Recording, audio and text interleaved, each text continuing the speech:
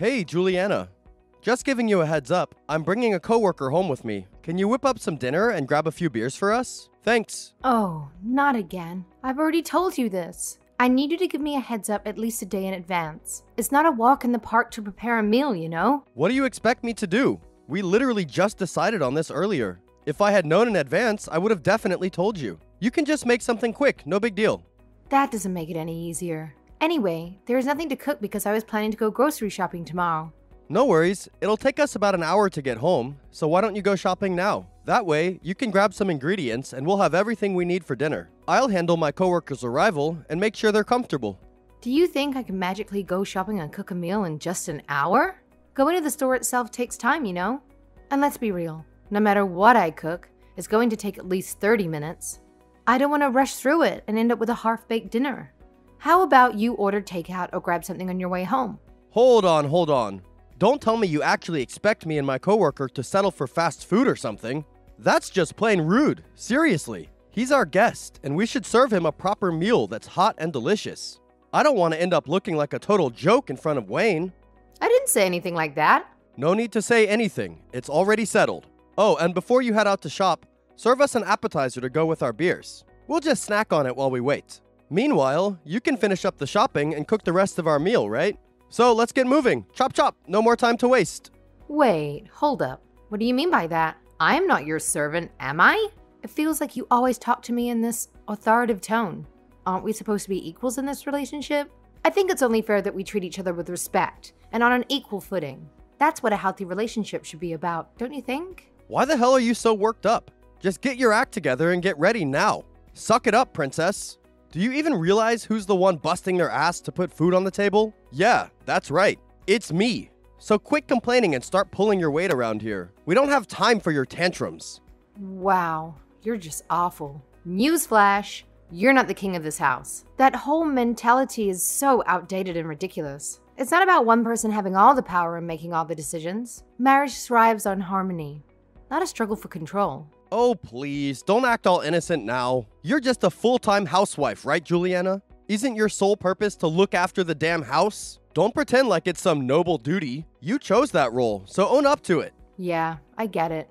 But there's a line, you know?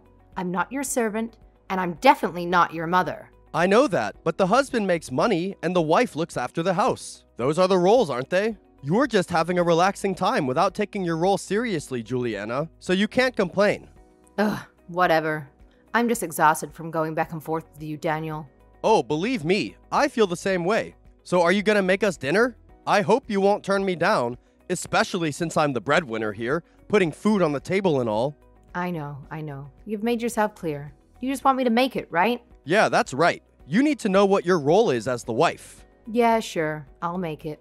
And which coworker is coming today? Is there anything they don't like eating? It's Wayne. You know, that needlessly polite guy. He came to visit last month, remember? I think he said he'll eat anything, is that right?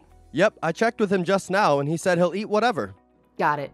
It's okay if you do have a beer or two, but don't drink too much, please. Remember the promise you made me. You assured me that you'd be mindful of your alcohol intake and avoid getting wasted. Oh, here we go again. Yeah, I heard you the first time, and you're such a pain. Always nagging and ruining my vibe. Seriously, you have a talent for killing the mood, don't you? I'm telling you now, but I'm serious. You can't tell me later that you don't remember. I know, but you don't need to tell me so many times. We'll start heading there now. We'll be expecting beers and dinner.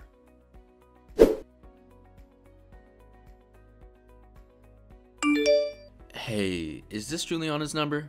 Yes, it's me. Sorry to text you around lunchtime, Juliana, but can I have a moment of your time, please? Just checking. This is my husband's coworker, Wayne.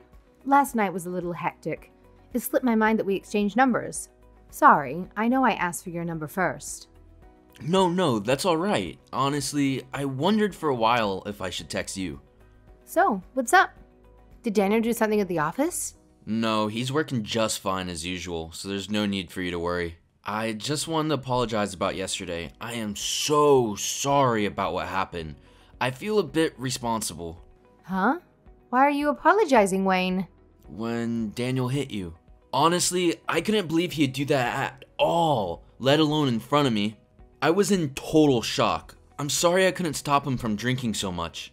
Oh, you don't need to worry. He was the one who got violent with me, so it's his fault. As for the drinking, you didn't know how bad he gets, did you? Nothing is your fault. Yes, but you made such a nice meal for us even though I came over on such a short notice. Daniel said you already had dinner ready. I had no idea you had to get everything together so quickly. I feel guilty. You wouldn't have gone through any of that if I didn't come through. I admit I was a little bit shocked about dinner. I did my best to cook it, but Daniel knocked it all over the floor when he went crazy. I'm really sorry that we wasted your food. You've been apologizing too much. It's not your fault, Wayne, so don't worry. Thank you. And what happened with you and Daniel after that? I'm guessing you heard him? What he yelled at me after you closed the front door? Yes, that if you didn't clean it up by the time he got out of the shower, he'd divorce you. I couldn't believe that he said such a thing. Was everything okay after that? It's fine. We filed for divorce already. Huh? What do you mean? Yesterday was the first time something like that happened. I'm embarrassed to say that he often gets drunk and acts violently. So I haven't been allowing him to drink alcohol at home recently. Not that it really mattered because he'd sometimes sneak booze into the house. Is that so? Yep. He's awful when he drinks. So I warned him that next time it happened, I divorce him. I prepared the divorce papers beforehand, which both had our signatures. Wow, you even went that far to prepare for a divorce. So you must have been pretty serious about it. Why did Daniel do such a thing when he knew about that? I don't know. Maybe it means only I was serious about this. He signed the papers, but I guess he thought I'd never actually submit them. Or maybe he thought that a stay-at-home wife wouldn't willingly get divorced. No way, he thought you were bluffing? He had no regard for your well-being at all. I don't think he did, sadly. Well, what's done is done. You don't need to worry about it, Wayne. I'm not sure if I should pry so much, but you said you got divorced, which means you submitted the divorce papers, didn't you? But by yourself? Yes, our divorce is in motion. You might think I'm a ruthless woman for not doing this without talking to him, but I've had enough. No, I don't think you're ruthless. I'm afraid to say this, but honestly, as far as I saw Daniel yesterday, I think that was the right decision. Really? You don't have to be polite. I'm not. This is my honest opinion. I respected Daniel as a manager at the workplace, but after I saw him yesterday, I see him totally different now. I had no idea he was that type of person. He maintains a good public image, but he's arrogant at home and proclaims himself the man of the house. He just uses me for his convenience, like a servant or something. If I disagree with him, he'll get upset and go on a rampage. So, like yesterday, that must be rough. Yes, just like that. When he's sober, he's always bragging about how much he earns. But when he drinks, it's terrible. His income doesn't make up for that. He wasn't like this in the past. Right. I think you made the right decision with the divorce, Juliana. Honestly, I think Daniel's insane. Sorry, I've done nothing but complain about him to you.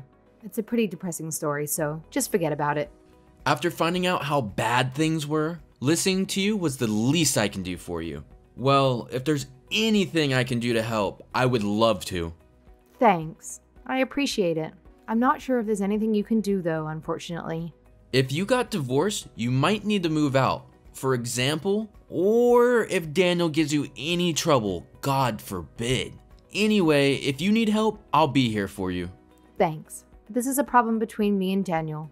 If word gets out that you help me, it'd be pretty awkward for you at work, right? Even so, I can't just ignore this. Because my mother was also abused by my father in the past. So I can't stand that kind of thing. That's horrible. I might be getting overly emotional because of my own parents, but it's true that I want to support you. I couldn't help you yesterday, so please tell me if there's anything I can do for you. Then I'd like to ask you a favor. Can I get you to help me now? Huh? Now? Sure, that's okay. Then there's something I need you to do for me, Wayne. So here goes.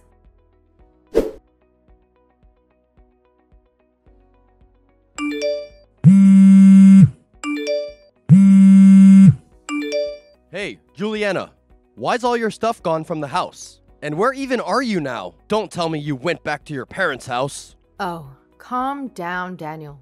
Why are you in such a panic? This isn't like you at all. Wow, way to dodge the question, you imbecile. I'm asking what the heck's going on. When I came back, you and all your things were gone. You better spill the beans right now or prepare to face some serious consequences. Don't you remember what happened yesterday at all? Yesterday, I told you to clean up before I came back. And what do I find? A pigsty. Why haven't you done that? What's gotten into that stupid head of yours? Can't even follow a simple directive? Get your act together and clean up this mess before I lose my patience with you. I don't know what you're getting so worked up about, Daniel. You said it yourself. If I didn't clean up, we were getting a divorce, right? And as you wished, I just got divorced and left the house. Huh? Did you really submit the divorce papers? What the hell are you doing not discussing it first? You promised. The reason why we both signed the divorce papers was exactly for this sort of situation. So why do I have to be told off by you? How dare you talk to me like that? You think you can talk to me with such disrespect? Here's a little reality check for you. You're able to live the lazy life because I'm the one busting my ass to bring in the cash. So don't you dare spew your arrogant nonsense when you can't even fulfill your own responsibilities. Didn't you see what I just said? We aren't married anymore. So, your earnings are no longer my business. Anyway, to you, I'm your servant, not your wife, aren't I? So you can stop pretending like we're a real married couple in the first place. Cut it out. I don't approve of this divorce. It can't be legal to accept a divorce that the husband didn't even agree to. But you signed the papers of your own free will, didn't you? Who was the one that said we should get divorced if I didn't clean up? Maybe you have amnesia. That's not what I intended. It was just a harmless little remark, you know? Like when you make a playful promise. I didn't mean it seriously at all. I never thought you'd actually go ahead and file for divorce. What you did is outrageous. But the fact is, you signed it. So, that's legally valid. Stop making a fuss now, even though you chose to sign it. I think it's a fair result after you didn't follow through on the promise you made. Forget about that stupid promise. I only signed it because you kept pestering me to do it. I can't believe a mere piece of paper is supposed to be the end of our marriage. You've got to be kidding me. I'm gonna make everything right again. I'm gonna stop the divorce. Whether you're happy about it or not, that piece of paper represents the legal end of our marriage. If you have a problem with the law, why don't you take it up with the government instead of complaining to me? All I can say is that no matter what you do now, it's all going to be futile in the end. Don't talk back to me. Talking to you like this is getting us nowhere. I bet you're hiding out at your parents' place, aren't you? Well, guess what? Just stay put because I'm coming to drag you back home. We're gonna have a long overdue conversation and sort this mess out once and for all. Hold up. Don't even think about showing up at my parents' place. Trust me, you'd only end up making a fool of yourself. Besides, I'm not even there, so it's a pointless endeavor. Just give up on this, Daniel. Well, if you won't tell me about your whereabouts, then I'll have no choice but to bother your parents. I don't care if it's embarrassing or not. I need to find you. So, if you don't want that, you better cough up your location right now. I can tell if you want, but I don't think you'll be able to see me because I'm under police protection right now. Huh? Police? What on earth are you talking about? Why did you go and get yourself mixed up with the police? Like I said, I'm under police protection. Oh, and let me tell you something. There's probably police also heading to you, so get ready to welcome them. What? Are you serious? Why are the cops coming because of a divorce? That doesn't make any sense at all to me. No, not that. The police are coming because they want to question you about what you did yesterday. What did I do yesterday? I didn't do anything that would get me arrested. Don't be ridiculous. You don't know? Whether you were drunk or not, against family or not, you'll be arrested if you lash out in violence. Have you lived all these years without being aware that domestic abuse is a crime? Listen, I have absolutely no clue what you're going on about. But even if your claims were true, you can't just arrest me without any evidence. This whole situation is turning into a ridiculous circus. What a complete waste of taxpayers' money. You had the nerve to call this a circus. You clown. Do you think it's okay to be violent and hurt people? And there's a witness who will testify that you did it. Wayne told them everything. They already investigated the crime scene while you were working, too. Wayne? So that's why he left the office early this morning? I was so good to him. You're saying he betrayed me? I can't believe it. He didn't betray you. It's just that he has some common sense. Well, you don't have any, that's all. No way. Does that mean I might get arrested? Looks like it. And of course, I have no intention of dropping the charges. Well, looks like you're on your own now. I've done my part, so It's up to you to figure everything out. And just so you know, yes, all of this is real and it's happening, in case you were wondering.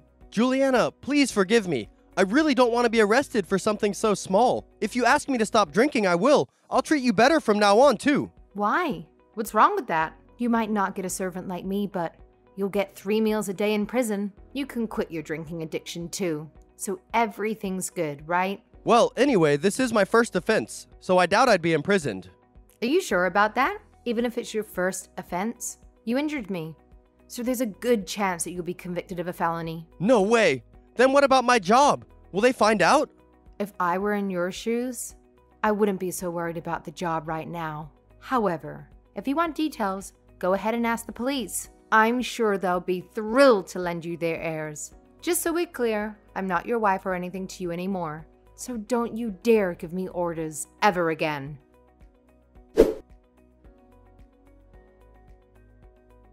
Following the incident, Daniel was taken into custody and subjected to questioning by the police. He stubbornly maintained that he had no memory of being violent toward me.